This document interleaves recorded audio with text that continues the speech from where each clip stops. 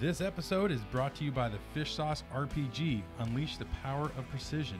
Our RPG, rod positioning gadget, is the ultimate tool for adjusting Scotty or Folby rod holders. No more struggles or worn-out tools, just smooth, easy adjustments. Elevate your fishing game and shop the RPG now. www.fishsauce.com. And now we got a huge shout out to our next sponsor, Cold Water Strong. Cold Water Strong makes high-quality gear for boat and bank anglers alike, from flasher bumpers and bank fishing leader kits to kill bags and bleed bags. Cold Water Strong has the gear to make you the hot rod in the boat or on the bank. Get your Cold Water Strong products at local fishing retailers like Bob's Sporting Goods in Longview, Anglers Unlimited, previously Angler West in Woodland, and Fisherman Marine and Outdoor. Go visit their website at www.coldwaterstrong.com. What's going on, everybody? Clayton Dietz here. Thank you so much for joining us again for another episode of the Wet Net Podcast. Tonight, I'm sitting here with Josiah Darr of JDarr Guided Fishing. Is that right? Yes, sir. Awesome, man. Thanks so much for coming on. We're going to have a blast here tonight. We're going to talk about a handful of different things. First things first, as always, if you're enjoying what you're seeing, please like, follow, subscribe. We're on YouTube, Spotify, Apple Podcasts, all that fun stuff. I want to get into our giveaway, the Cold Water Strong giveaway. We're going to be restructuring that. So all the previous videos that you've seen on that, kind of forget about those. So previously I said that not one person was going to win everything. I've come to find out that's not quite a sweet enough deal. So we're going to sweeten the pot. Everybody that enters is going to get a chance to win everything that's in that giveaway. So the kill bag, the 18-inch finesse bumpers, the 12-inch bumpers, flasher bumpers, excuse me, and the Kokanee gang troll dealios that he's got.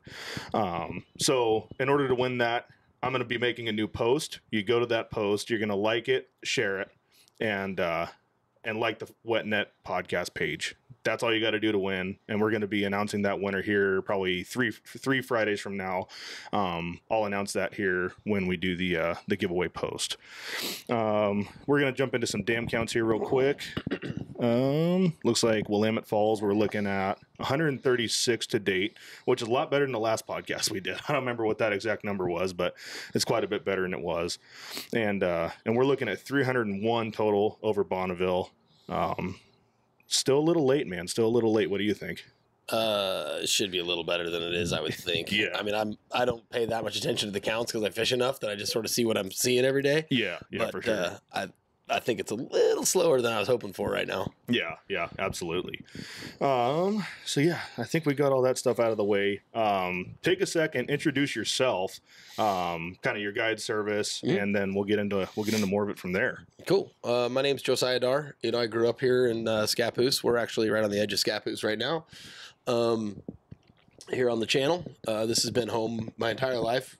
Grew up fishing here. It's kind of where I literally started fishing at all. Yeah. I used to run boat trolling around out here before I was old enough to drive. My mom used to drop me off at the boat in the moorage and troll around, and she'd pick me up when I was done. We'd catch springers and steelhead in the summertime, and this has just always kind of been home for me. And it's a really cool place to grow up. I mean, you got a door to the Columbia right here at the bottom. Yeah.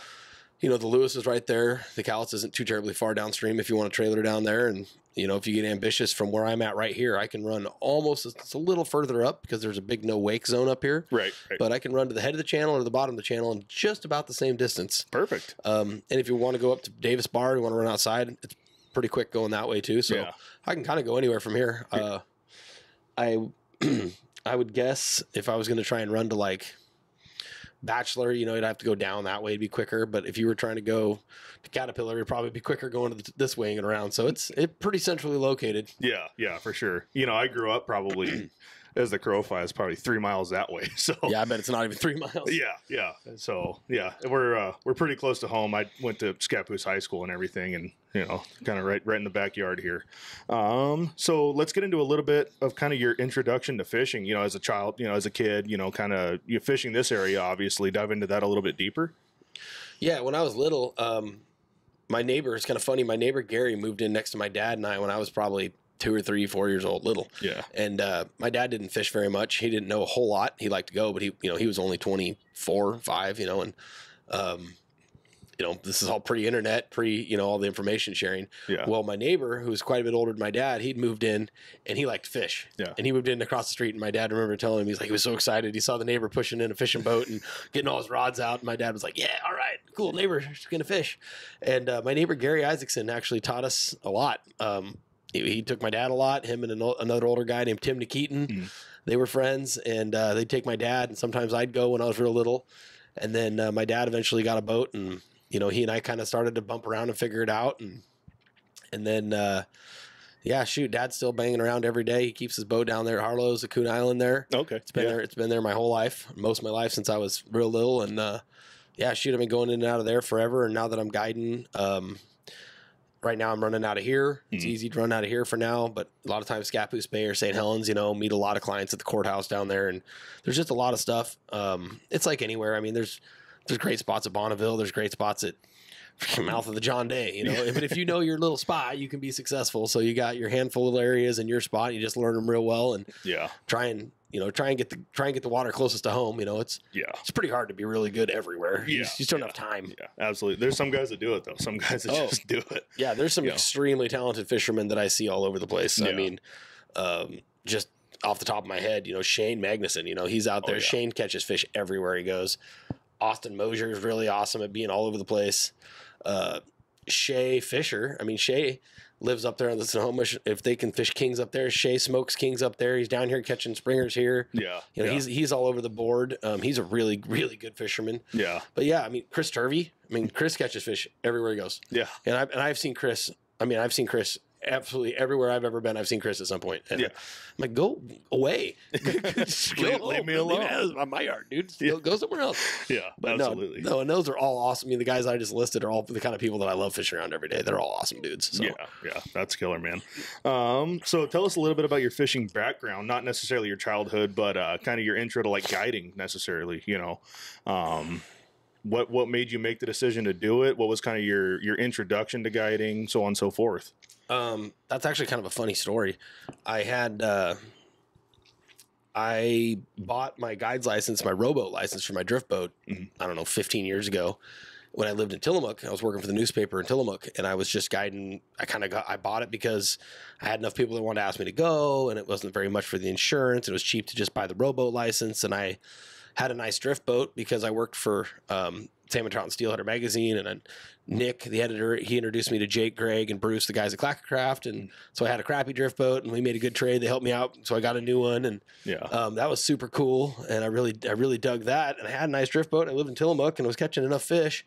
And the thing that really helped me, let's say claim to fame, but the thing that catapulted my deal was I was doing that bead fishing thing and the bobber dogging thing before anybody was doing that down there. Okay. I mean, when we first started, and I was fishing the long leaders and the split shots and all that stuff with the beads. Yeah. Nobody knew what we were doing. Nobody was doing that. It was crazy good. I mean, 15 years ago, it was holy smokes good. And that was really right before internet really like blew stuff up. And it was before, the addicted thing got really big. They started right after I did, but like the information sharing just wasn't as big of a deal. Right. So, you could kind of not, the first few years, but I was taking guys for fun. Yeah. And we're crushing them. Yeah. Crushing them.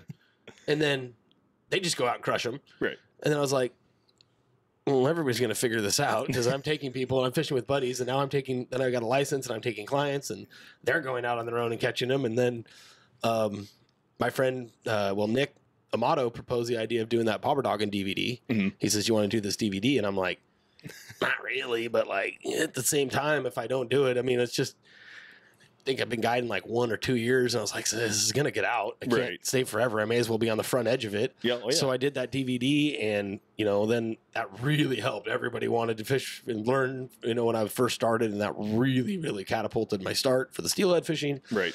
And then you probably don't know this. Most people don't know this, but one of the guides in Washington had a little bit of a problem with his Astoria season.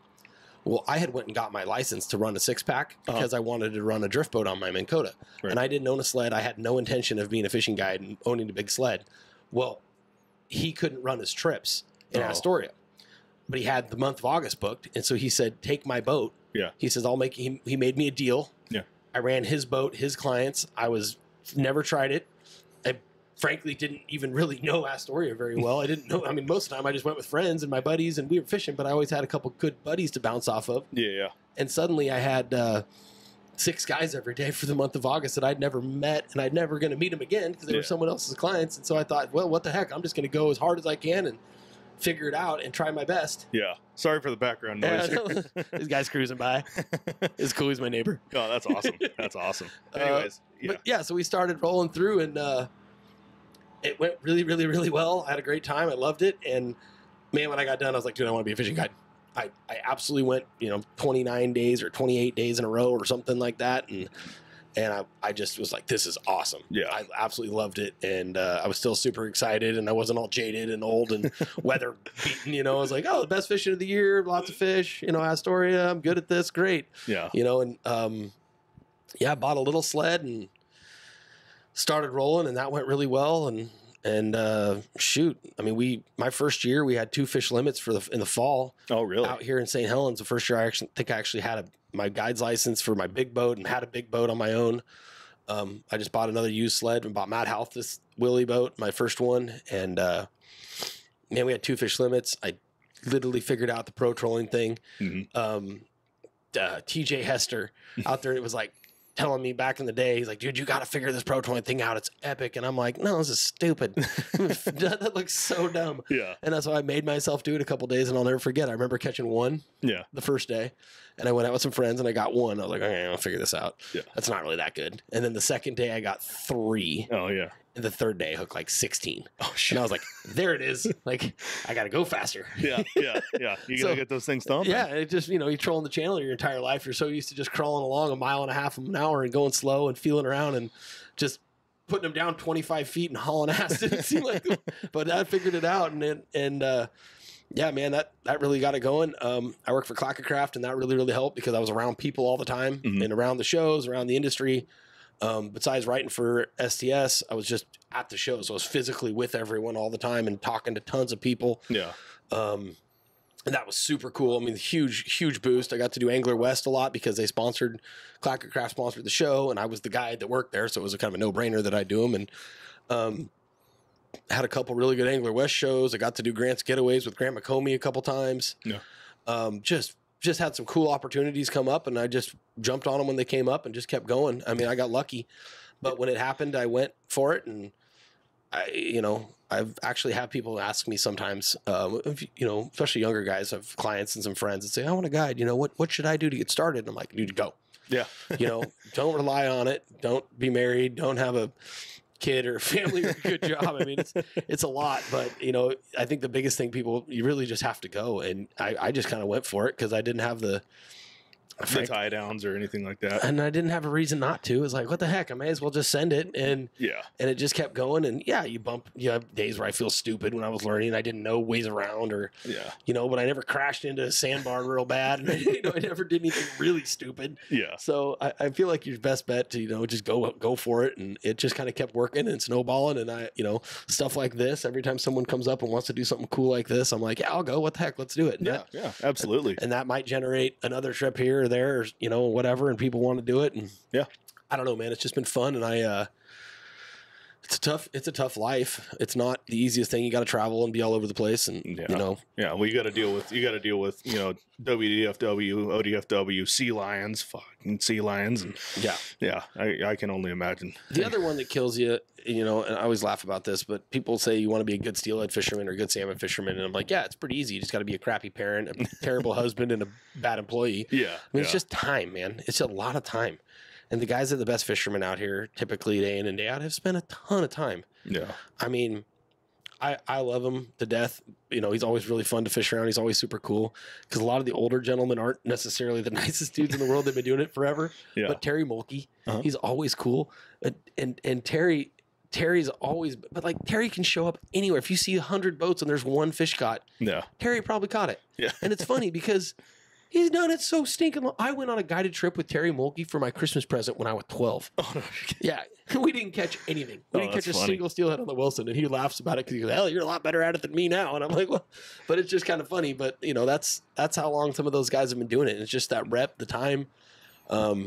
I think the internet's really shortened the learning curve. Yeah, obviously for everyone. Yeah. You get platforms like Addicted and Salmon Trout Steelheader, and a lot of information out there. Yeah, the talent. You don't have to go figure it out on your own as fast. You don't even.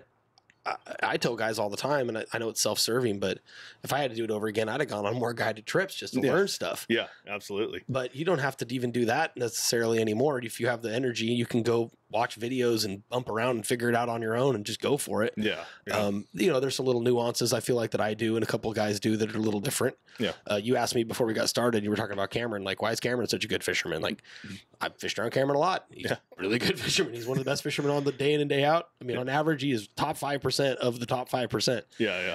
Just attention to detail, man. Yeah. Just really being focused. And you can be a screw off and laugh like I am and Cameron and chat and have fun. And because you know where the little tiny details are that you really still need to be paying attention to.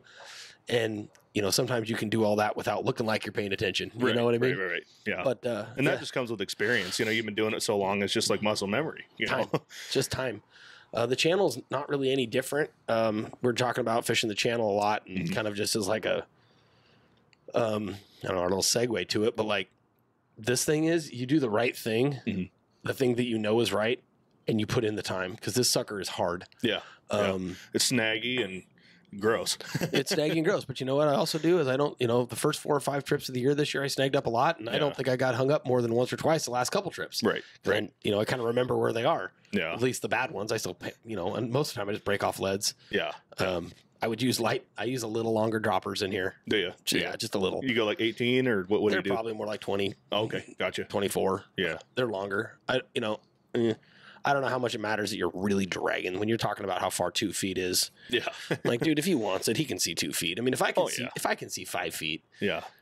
And I got 5-6 rods out there. Yeah. If I can see 5 feet down, there's no way a fish can't see my stuff. If he wants to come get it, he'll probably come get it. Yeah. Oh yeah, for sure. And then how often do you have one that like, that rod's like 10 feet down and you've trolled over a ledge and you're at 30 feet of water and you look over and boing, boing, you're like, it's gone. Sometimes they're just 10 feet down. I don't know. There's just a lot of time. And like I said, but I'll bet you that bait on that rod that was 10 foot down was still exactly perfect. Oh yeah. It wasn't a crappy bait. It didn't, it had all its scales. I hadn't maybe it wasn't exactly where I'd wanted it at that exact minute of the day that it got bit, but I'll bet you every other detail, the bait, the scent, the hooks being sharp, the right leaders, I bet all that stuff was perfect, Yeah.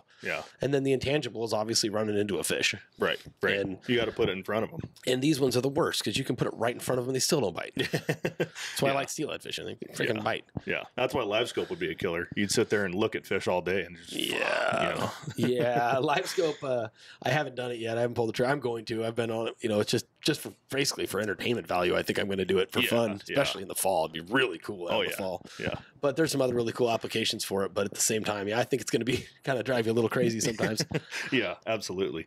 So let's get into the nitty gritty of this. So we're going to start with kind of your idea of explaining the Multnomah Channel and kind of like what it is, where it's located. We'll get into that, and then we'll get into more of the fun stuff. So basically, the channel is just the backside of Savi's Island. It's the Willamette. Right. 3/4 of the Willamette pours in at Rocky Point, and then this little ribbon of water that's about 20 miles long that runs Highway 30 right here from basically Linton to St. Helens. This is just, it's little, it's smaller, so it definitely necks it down a little bit, and it's shallow in a lot of areas, so that puts them in a box even more. And, I don't know what percentage of them go through the channel versus go around the island and go in that way. That's something I've been curious about in the past, yeah. I've had so many people through the years be like, oh, high water years, they go in, low water years. They're like, okay. I don't know, man. I don't know how you test that or check that theory. I don't know. Yeah. I do know that when it's really, really, really high in here, they pin to the sides really well. And which would make sense that on high water years, more of them would go this way because they would be pinned to the side in the Columbia and then therefore take the first door in instead of the second door. Yeah, instead of skipping across it and then going around. So I would think they would just come in at the bottom. That would make more sense to me. Plus you'd have more flow coming out of here on rivers years with more water. So that would make more sense. But yeah, I don't know. I just know that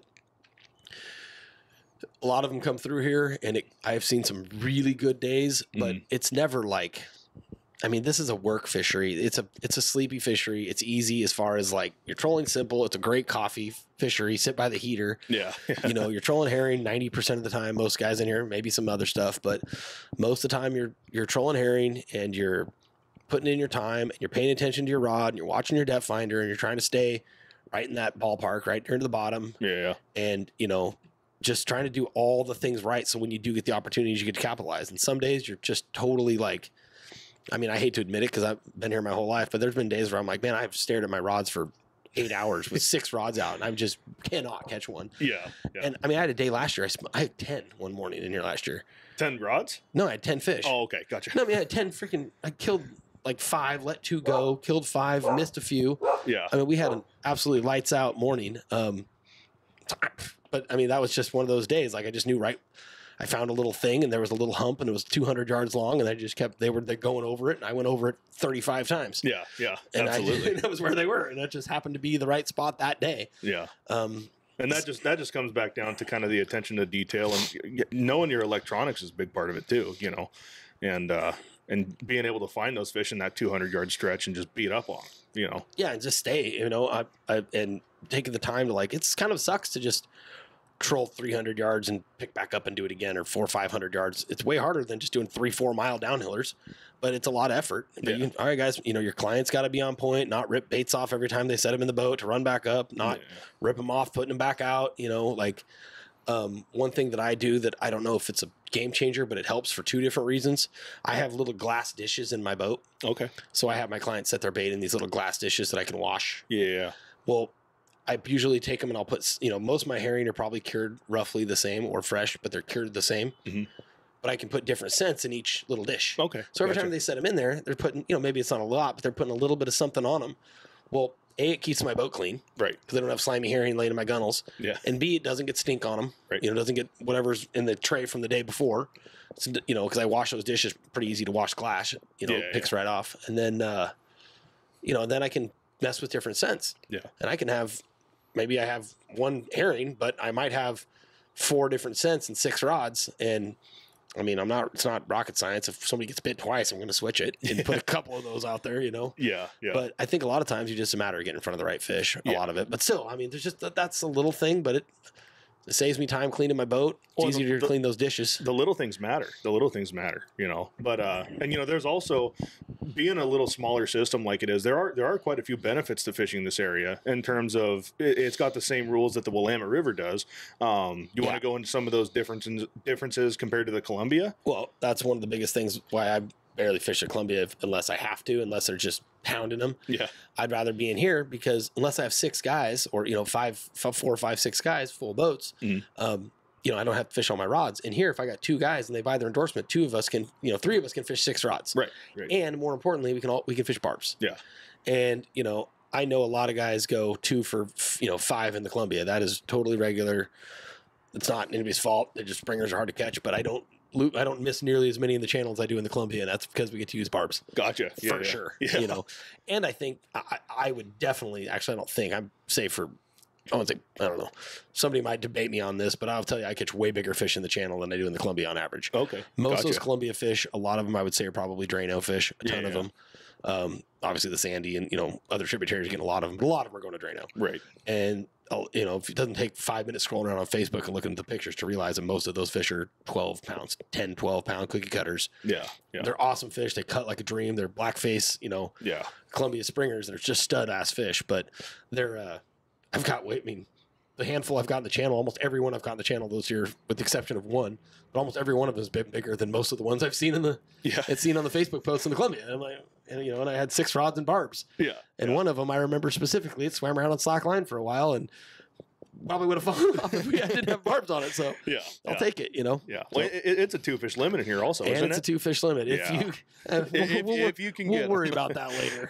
I have guys, as soon as we get one, man, if we get one first pass, I can't tell you how many times we'll have like 4 guys in the boat. First pass, we get one and they're like, hey, is it a 2-fish limit? How many do we get? I'm like, well, yeah, we get my 2. So we need 9 more and then we'll worry about like, okay, guys. But look, dude, if we get 9 more, we're not getting, you buy a lottery ticket. We're going straight to the bar. It's going to be an awesome day. We're going to have a drink. You guys are buying dinner. We just had the best day ever in the channel. Yeah. No kidding. It can happen. But yeah, man, it's just these springers are like, this is kind of funny. I was talking to somebody about this last year, one of my other guide buddies, I think it was Evan Lafke. We're like, if you go kill 7 fall Chinook and you go talk to your guide buddies and everybody's like, yeah, good job. Like, nice work. Got your job done today. Good job. You know, like, you got 2 springers today. Like, people actually care. Yeah. If Evan gets like 7 springers or 7 fall snook, I'm like, good job, Evan. Like, you got 7 springers. That's awesome. You know what I mean? Like, or 7 fall fish. Like, yeah, a lot of us do. There's a lot more of them, but these things are such a bigger prize. Oh yeah, and they're harder to get. There's fewer of them, and they're just, God, they're so pretty. Those big purple backs. You know, it's pretty obvious the difference between. Not all of them, but most of them is really obvious the difference between the Willamette fish and the Columbia fish. Right. The snow bellies and stuff. Purple backs, big, they're wider. These Willamette fish are wider. A lot of those Columbia fish are longer and skinnier, but they're really black faced. I mean, I've caught plenty of the Columbia fish in here. Yeah. Also some strays, but it's pretty funny when you do get and I've had it happen a handful of times. But you have 2 of them laying in the box right next to each other that are not the same, and you're like, oh, those are way different looking. Those don't even look like the same critter. Yeah, that's one thing that helped me kind of understand the difference between the two is seeing a picture. I don't remember. It might have been an addicted picture. I don't remember, but somebody had posted a picture of one next to the other, and I posted one a couple years ago. There was 2 of them laying there in the boat, and they're not the same fish. Yeah, it could have been yours, but as looking at it and seeing the differences, okay, I get it now. I get it. One's torpedo, black face, you know, just a different looking critter. But yeah, those, I don't know. I think they're both pretty. Obviously, the Columbia fish have a little more fat, I think, and they cut really, really nice. But I mean, those springers, Willamette fish cut awesome too. I'm going to eat one tonight. Yeah, perfect. So you had said that this is like a 20-something mile stretch of river. I think it's 20 miles. Yeah. Yeah. Go into detail a little bit how you kind of break down the channel versus, like, you know, there's certain sections like Santosh, Coon Island, Gilbert. What's that lower section? What do they call it? Is that the harbor? What do they call that area? The bottom. So I just call them the flats. The flats. Okay. Boise, the flats. You know, just that big long flats, and then you basically have the mill. Right. When you talk about the mill, essentially you're talking about after the flats drop off and it's 45 feet deep and you're all the way to the dead line. Gotcha. Okay. And there's days that's the thing. I mean, just that boring frog water. You put them down 20 on the counters and troll through there. I mean, I know some guys that get them in there. That's where they start their mornings. Yeah. You know, I haven't done this enough. I haven't done it enough because I'm just a creature of habit like most of us. But I think if a guy started there at gray light a lot of times and made his first few passes there, especially if you had like a big flood incoming tide, like, why not? They're pushing it out of the Columbia. You're the first thing they see. Right. No one's been fishing downstream of you because the Columbia is closed when that happens. So there's a lot of things that line up to tell you that you're going to be in a good spot if you go buy one. So basically that flat, you know, if we're going to go from the bottom up as far as like breaking down each section, because you were kind of talking about wanting to do something kind of like that, that flat is awesome because it puts them in a box. Right. They're right down the bottom. It's shallow. It's not overly narrow there. It's not really wider or narrower than anywhere else, but it's shallow. And so, you know, you're giving yourself the best chance to be near one because there's just not as big of a box for them to hide in. I've had some really good days in those flats. I've just ground out some days down there because I'm like, you know what? I haven't seen jack caught all day. Yeah. By anybody. It's just been poor. But if one goes through, I'm going to have my best chance at him in here.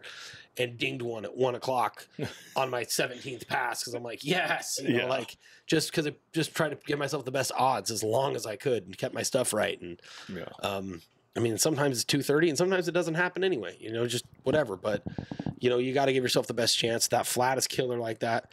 Santosh is slick because it's narrower and it's an inside, kind of a big inside bend. Yeah. So it does tend to, you know, just out of, you'd think that it tends to kind of put them on that inside half of the river, making the corner. I don't know how true that really is or how many of them just swim around, but it's a great troll.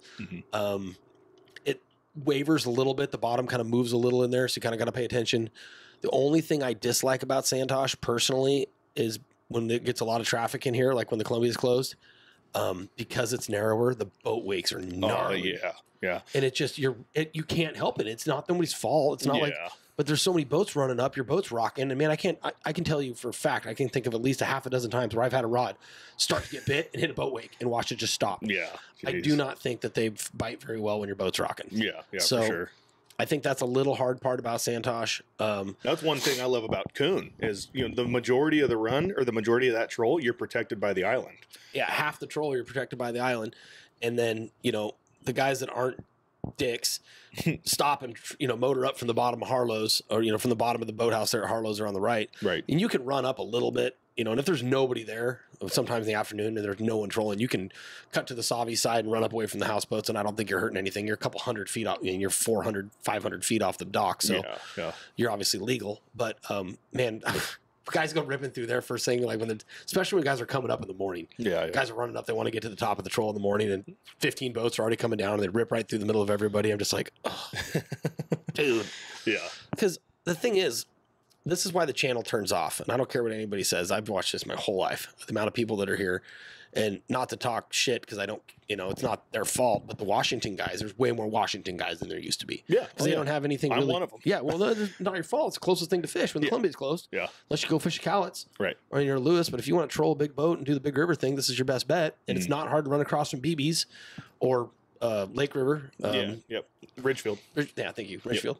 You can run across from there. Heck, you can run across from the one down there at Lions Day. The sandbar down there, the guys launch at and run up if you needed to. Yeah.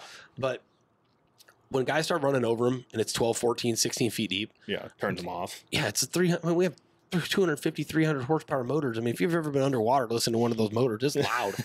And I know that they don't all do it. And there's dumb fish. We've all got a story about one we watch, swim through the prop wash and eat a herring. Yeah. But I think on average, it kind of makes them harder to catch when they're getting run over. I mean, if you were on the Lower Wilson and you ran over a hole that was 12 feet deep, 13 feet deep, and with a 300 horse, you wouldn't expect to catch a fish in there for an hour. Yeah. And we got 40 of them running up and down the channel the whole time. Like, that makes it harder. And I don't care what anybody says. Yeah. When I was a kid, there was not very many boats trolling around. Yeah. And 90% of them were trolling in circles, wouldn't even start their big motor a lot of times. Yeah. Especially on the soft tides or slack tides. Yeah. That's something I never even considered or thought about is having those big motors over that short. Yeah. It's the motors. The motors turn it off. It's not the boats. It's not the pressure necessarily. Maybe the pressure of the boat's pushing down screws with them. I don't know. I'm not a fish. Yeah.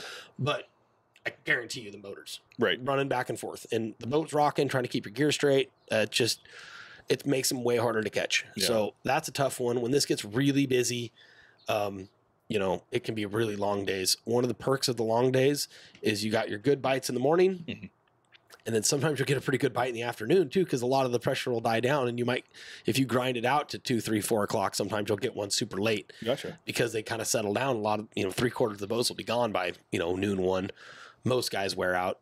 You know what I mean? Mm-hmm. Some of the fishing guides stick it out and fish a little longer, fish a little harder, but a lot of guys wear out. I mean, heck, I did. When I grew up here, I never fished past 11 or 12. Yeah, yeah. Almost never. I know when I catch 90% of them, Yeah. So, the boats hurt. So anyway, we're talking about that. So you make the corner at Santosh, you run up here at the Gilbert, that Gilbert troll we call it the Brown House, Gilbert, whatever. That hole, another big inside bend, super even bottom. It's like 18 feet for like a mile and a half. Great troll, caught a lot of fish there. Mm-hmm. It's wide. I've caught them against the pilings. I've caught them in the middle there. I mean, there's no like real rhyme or reason in that one that I can tell. I've kind of caught them all over. Yeah. That's an easy one. And then you have the whole flat below Coon Island, which is basically we call it the Eagle's Nest or the pipes. There's some pipes that come off the Sauvie side in the water, but there's some big flats in there. You just grind them. It's snaggier than heck in there. Yeah. You really got to stay on your stuff. Pay attention to your graph. A lot of times I'll just say, everybody reel up 2 cranks. Yeah.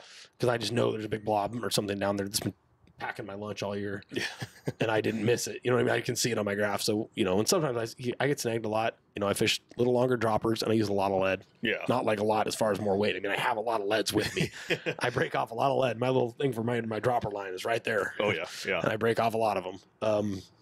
It sucks. It's just nature of the beast. Yeah. And then you got basically once you get above Harlow's, the whole Coon Island stretch, like you were saying, super shallow, really narrow box at Coon. That's why that's good. Yeah. So it really puts them in a box.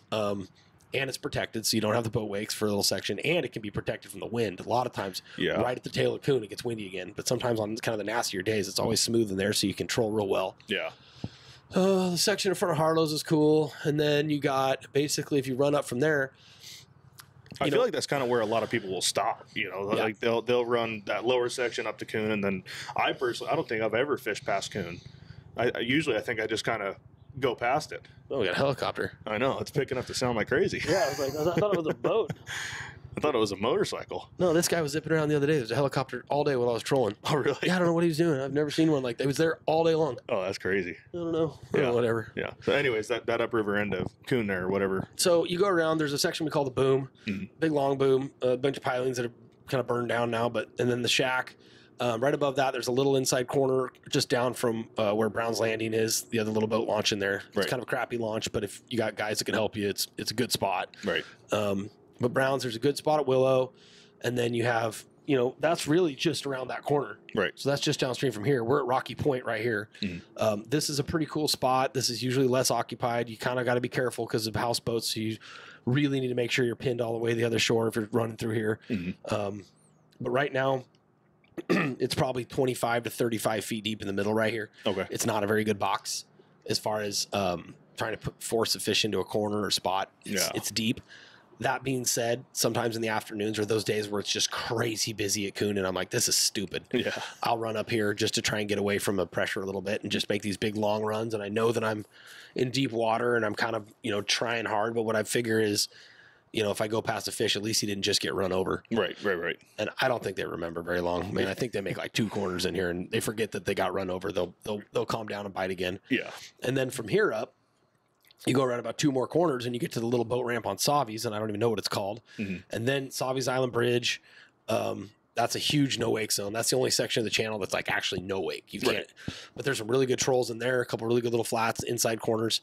And then you're at the head of the channel, and everybody knows that's a good one because right there you got the opportunity to get the fish that came up the channel and the ones that came into Kelly Point. Right. So you're kind of that little rim on the edge of the mouth of the mouth of the channel there, the head of the channel, whatever you want to call it. Yeah. That little rim's a killer troll. Yeah. Great I'm sure you spot. get some Columbia stragglers in there too on occasion. Probably, yeah. And then I don't really go down and fish around the mouth very much. It's pretty deep down there. There's a little bit of an edge.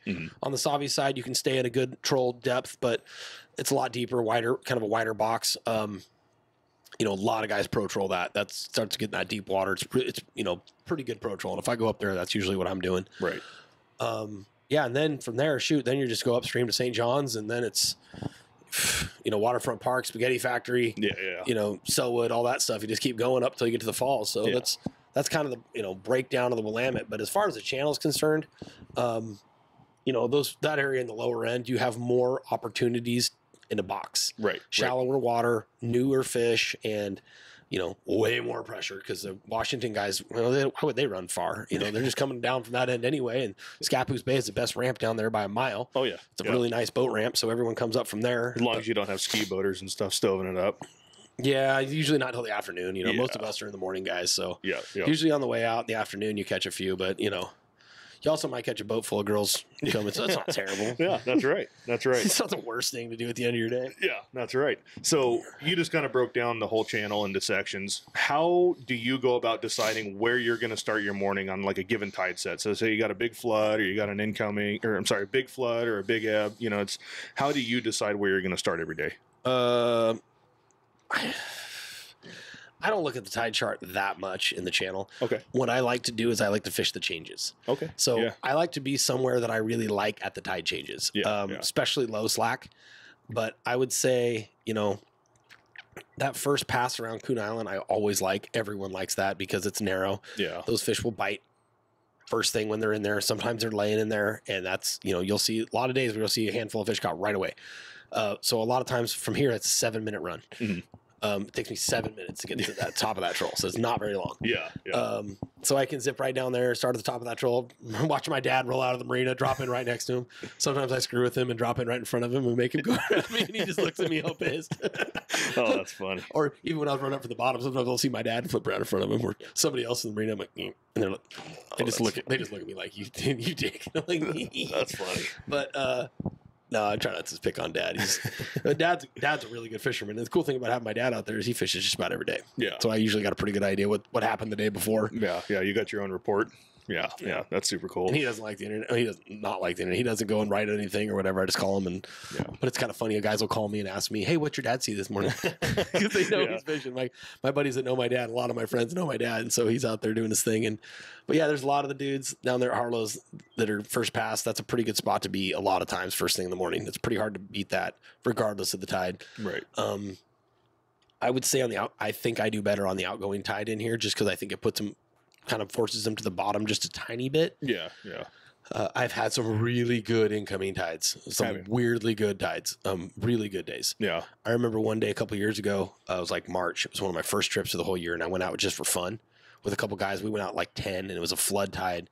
There was like 6 boats total, and I mean, everyone had like 4. I had like 5 or 6 tries. It was like an afternoon, and we were just no one started their big motors. Yeah, everyone was just trolling in this big circle, and there was only like 5 or 6 boats, and everybody was hooking them. Yeah, and I just couldn't help but think, I was like, it's because no one's starting their motors. Yeah, the ones that are going by are biting, and there's nobody here. Yeah, and it was 2:00 in the afternoon in March, and it was like surprisingly good. I mean, I saw 15 fish caught by 5 boats, and I had like 5 or 6 tries. Yeah, I mean that's that's pretty good channel fishing, you know? Yeah. I should title this podcast episode PSA, keep your fucking motors off, you know? Oh God.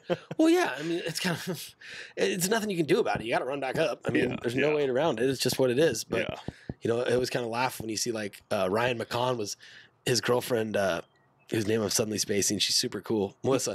But Melissa was putting that sign up at Drano saying, like, go faster. That cracked me up. Like, if everyone went like half a mile an hour or a mile an hour faster, it'd be better. But you can't make everybody do it, you know? Yeah. But God, I saw that on Facebook, and I was like, that is one of the best things I've seen this week. Yeah, that's Melissa hilarious. just holding up a sign, because Ryan flies. If you fish around Ryan very often, you drop into the top of a path next to Ryan, and you look back, and Ryan's 200 yards in front of you. And you look back again, and he's gone. You're just like, oh, shoot, Ryan's going like 6. Yeah.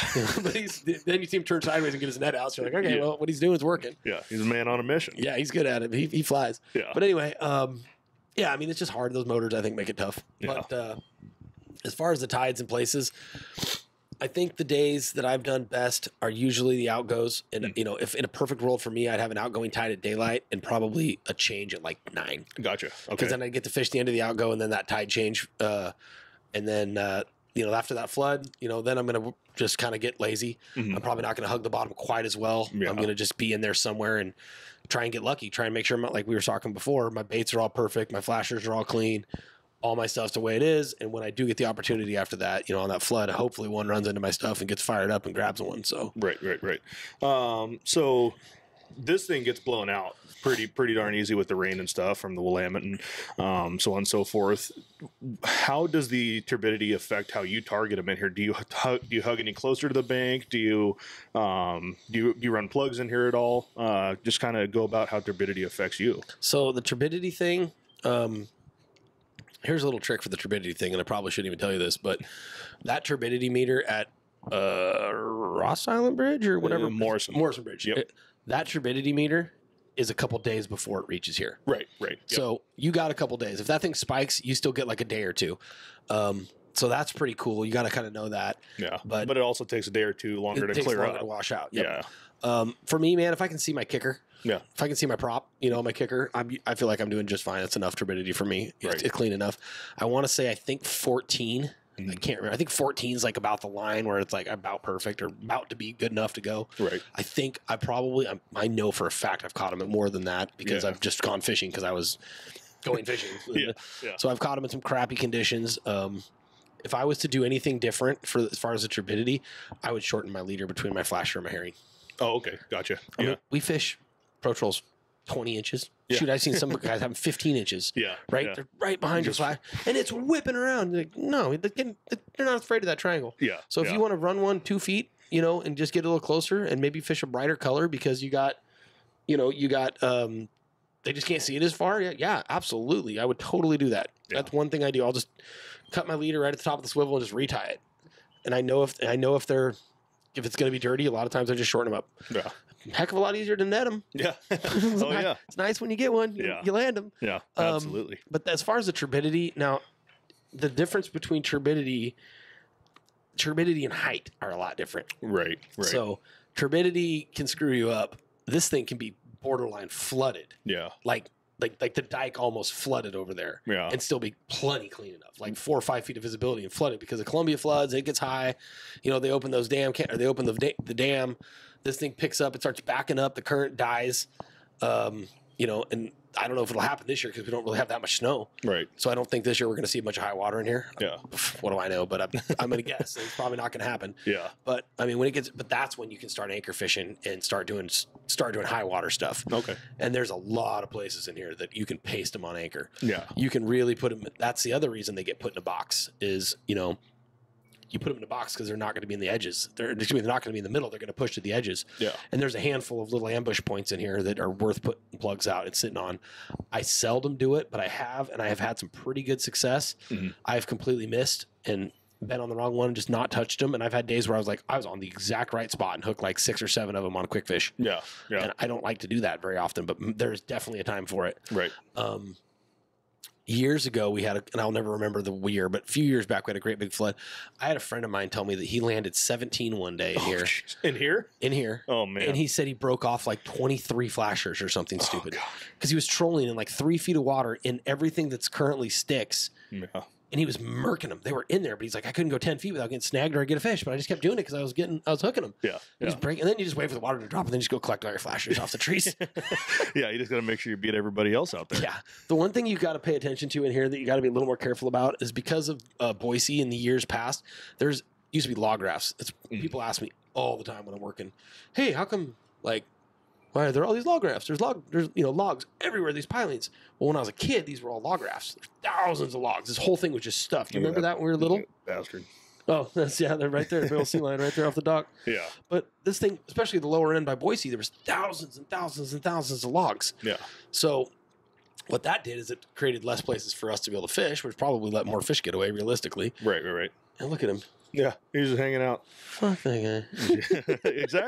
Exactly. Oh, I watched him thrash like 4 of them the other night. Oh, I was just sitting here on my porch, and he's just trashing them, dude. He's a problem. Yeah. I will say I'm not super pumped on this, and I don't even really want to say this, but it's true. I've seen way more sea lions in here this year than I ever have. Have you? Yeah.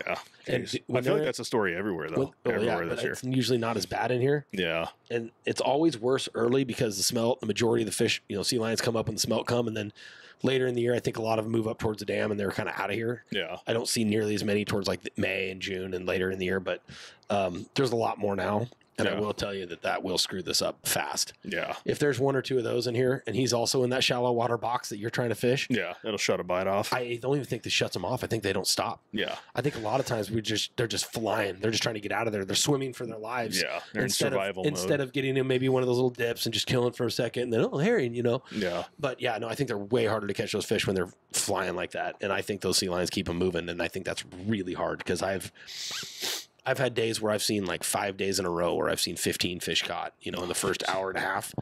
And I've come out in the same troll in the morning and there's a stellar.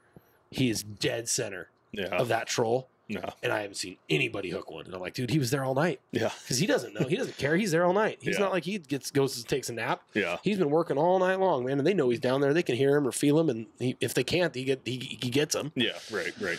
But those things are incredibly efficient, and they're probably going to be the end of our fisheries if we don't do a pretty dramatic. And it's going to be an unpopular decision. Someone's going to have to make it, but yeah, it's going to be the deterrent. I mean, we talk about dams and upper river dams and water things, and there's a million things that hurt fish. Right. But I tell people most of the time, I said I think a lot of that's putting a Band-Aid on a broken arm. Yeah. I think that those things on the ground are eating a huge percentage of the ones coming back, and the Alaska. The Pacific Salmon Treaty, the number of fish that get caught up in the Gulf of Alaska and the bycatch from some of the pollock fisheries and some of that stuff, they're murdering so many more fish before we even get to them. And then when we get to them, these guys are eating them. Right. But you also don't think, I watched at least 4 sturgeon get eaten the other day while I was fishing. And then this year, for the first time, we didn't have a sturgeon fishery. In the first couple of years, we didn't have a sturgeon fishery in Astoria. And I'm like, yeah. There's 3,500 sea lions sitting on 2 docks right here. Well, of course we don't. Right. What do you think these guys eat when there's no salmon? Yeah. And that's just Astoria. That's just one not spot. even, yeah. Jeez. If you can catch it always blows me away that they can catch a salmon. Yeah. Like, how easy must a sturgeon be to catch? Oh my God. Yeah. Yeah. So anyway, that's always just kind of just irks fires me. You up. Yeah, I just can't believe we can't do anything about it. I mean, if you gave us a 24-hour freaking, if we just had a purge, 24 hours, man, every one of us would put our rods down for a day. It'd be the best day of the year. Oh, it'd be killer. I don't care what it would be. Give us bows. Give us something like slingshot. You want to do something? Fucking charge out the ass for the licenses. People would pay it. Oh, dude. You could make bank one day. Mount a 50 cal on the front of your sled. Just have the day of your life. Oh, yeah, man. Although it's like those pig hunting videos in Texas. Yeah. But no, I mean, I think that's the other thing, because they're not hunted and they don't have any predators, they're not afraid of anything. It's not hard for them to get up next to your boat. They know you're not going to shoot them. Yeah. And, they don't see their dead friends floating down the river very often. I think that would deter them too. They're pretty smart. Yeah. I think if you had a couple of their dead buddies floating by, they would not be super pumped about getting right back up in there. But unfortunately, nobody checks with me on these decisions. Right. Well, I had heard a story, and I don't know how factual it is. This is all just hearsay. Was it Willamette Falls or was it Bonneville that they were trapping them and taking the Stellars back down to California and putting a tag in them? They beat the boat back.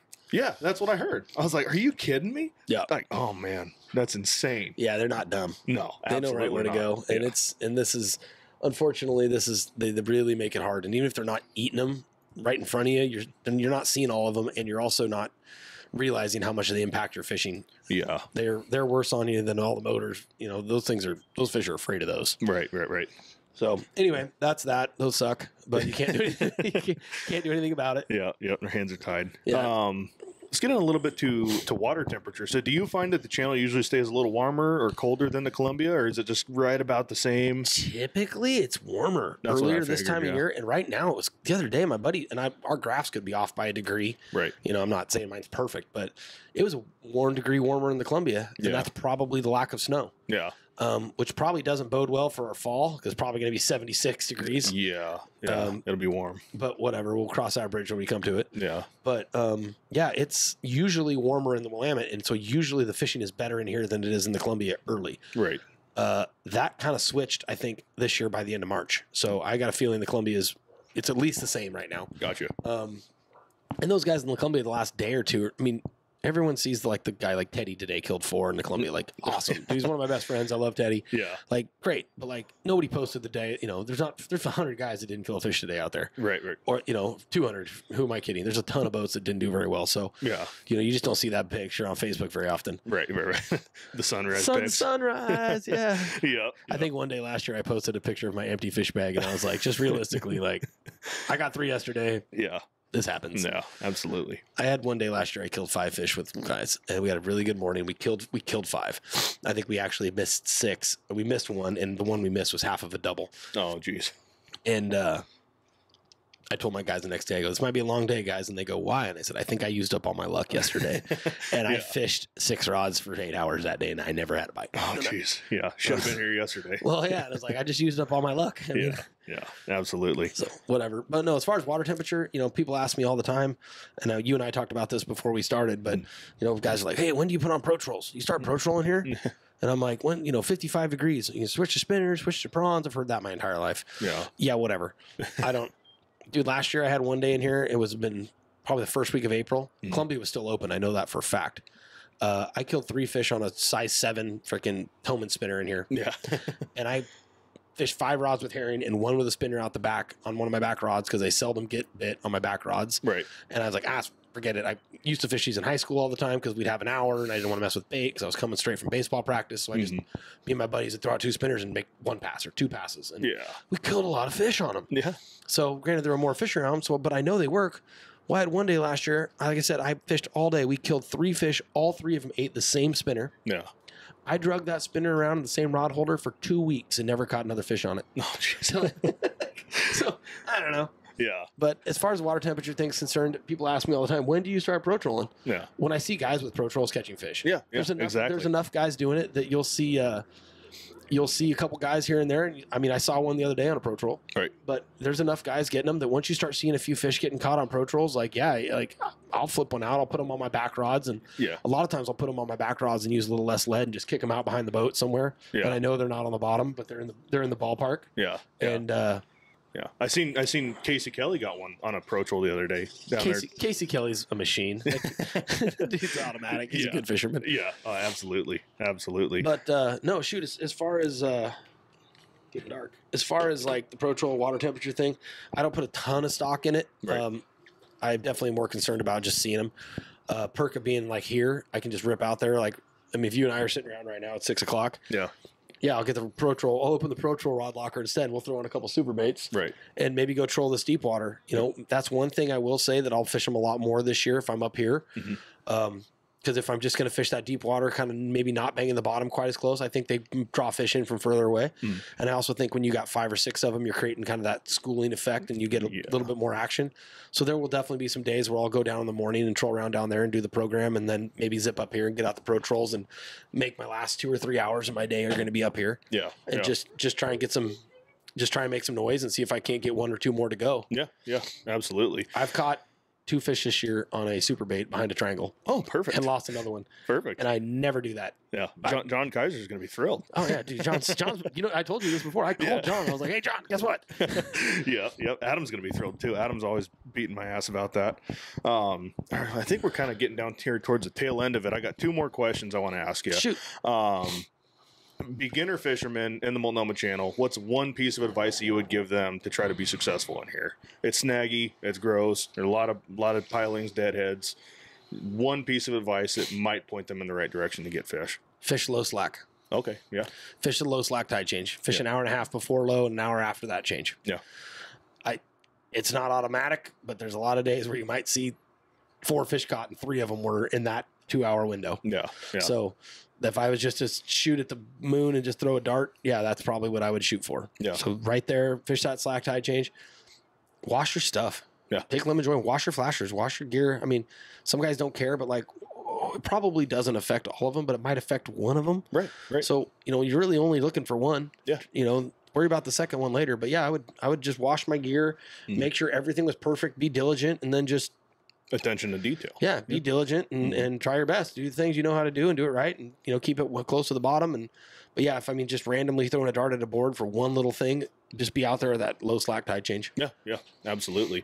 Last question here: your personal favorite way to target these fish in here? Is it just triangle and herring? You got anything crazy? No, triangle and herring. Pro trolls are cool. I did have a couple streaks last year where I was doing well on pro trolls. Yeah. It got good for a while, but like I've still thousands more of them in my entire life. I mean, shoot, when I was a little kid, we fished whole herring, and no one used flashers. No one had triangles when I was a little kid. Yeah. We get these whole herring with nose clips, and we try and get these big slow rolls, and But yeah, no, absolutely. Triangle and herring definitely, and the bites are awesome. Yeah. They're such good bites. Yeah. So cool. Yeah, absolutely. Was that you that posted a video of one from last year? Oh man, that was Western. That was Western. That was a trip. That one in particular was funny. I don't think I got this, but we were trolling down. I was right in the 6s, and I'd already fallen off the ledge to where it was starting to get deep. Yeah. There was a barge coming up river. Yeah. And I couldn't troll across. Usually I was going to troll down the Savi side and I'd cut across or whatever. That was kind of my plan at the start of the troll. And this barge was coming across, so I had to troll down my side further than I wanted to. Right. And I kind of fell off the ledge. I was kind of in deep water, deeper. And I was like, whatever. So I trolled across, and it's like 1 o'clock in the afternoon. And one of the guys in my boat said something like, "Hey, barge bite," laughingly. And I literally said out loud, I'm like, "Yeah, I've trolled the channel my entire life. It's kind of shallow. I don't think that works very well in here. They don't really like the barges, I don't think, going over their head." Yeah. And looked up and watched a rod in the front just get plowed as I'm hilarious. in the prop wash behind the barge. And I was like, well, that one didn't care. That's hilarious. So oh man, that happened. That was pretty funny. Yeah, absolutely. Yeah, man, I think we'll go ahead and go over a quick recap here real quick. Obviously, if you like what you're hearing, follow the YouTube, Spotify, what's the other one? Apple Podcast, and share it out there with your friends. We're trying to grow this thing. We had Keith Archer last week. We got Josiah this week. We got some super awesome dudes that are taking time to do this with me, and I appreciate the fuck out of them for it. You came all the way to my porch. This is awesome. No problem, dude. Yeah. You got to do what you got to do. I can do this. Yeah, I did Keith's episode at 9 o'clock at night last week, and I drive log truck for a living. I was up at 1 a.m. to haul logs. So you got to do what you got to do. It's a grind. Yeah, absolutely. We're going to restructure the giveaway. Keep your eye out for a post on that. Take a second, plug yourself, plug your social medias. Any affiliates you plug have? yourself. No, I got a lot of trips coming up, a lot of dates coming up. There's a lot more people. A lot of times say, like, "Oh, I want to book with you, but I know you're busy." I'm like, "Well, yeah, but Springer fishing is definitely the time of year where it's the least busy." I'm meeting most of the people down here or picking them up real close to here. Super relaxed. It's a killer one to do half-day trips. You want to get out for just a Monday morning stuff, I can do that if I got a couple guys, especially if I got 2 or 3 guys, make it worth the time. But it's just a really nice fishery. It's really easy. It's low-key. I haven't needed the heater one time this year. It's been really nice. I've had the boat every day. Nobody's even bothered touching it. Yeah. But low-key fishery and the table fare. I mean, I know seats are expensive and everyone's got, kind of pinching these days. Yeah. But at the same time, you get one Springer and it's pretty dang good. I'm going to cook one tonight on the barbecue tonight. Yeah. They're awesome fish to eat, and man, it's a pretty cool accomplishment. When you get one of these guys, they're really nice fish. Yeah, absolutely. So. How can people get a hold of you to book trips? Oh, most guys hit me up on Facebook. It's easy. Guys that know me, call me, text me. I don't mind one bit. I don't mind if you just text me right off the web. My JDarr Guided Fishing or JDarr Fishing gmail.com. You can email me. I have a website, JDarr Fishing website. Look it up. find my number, call me, text me, whatever. But definitely lots of room. It's going to get a lot better. May and June are better than April. Yeah, yeah. Do you ever do that upriver stuff, or do you just kind of try to hang out? I'm talking like wind and Drano and stuff like that. You got to have a Washington Guides license for that, and I haven't bit the bullet to go do that. Gotcha. Okay. The wind one sucks because for some reason they put the boundary. They put the boundary so far out of the wind that it's like, ugh. Yeah, but it hurts. I haven't done that, but last year that's the other kicker is everyone leaves. Half these Washington guys aren't going to come in here.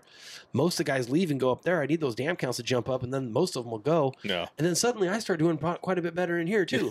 So I usually hang out in here, and it's just a dang easy. And I live here, and 3/4 of my guys are from close enough to here. They'd probably rather not drive to Drano. Right. Especially if I got people from Columbia County. But yeah, I mean, this is sleepy and easy, and man, it's low key. And if you like to drink a beer in the boat, you're great. Come do it. I can drive you around. Yeah, yeah. It's an easy, fun fishery. And I mean, I've had some pretty awesome evenings. Yeah. Lights out good evenings. Just 2 o'clock till dark. Yeah.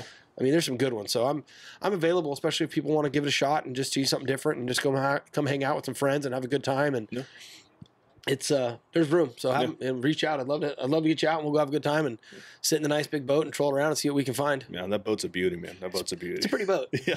Do you have any sponsors you want to shout out, or shoot? I mean, most of these guys at this point, help.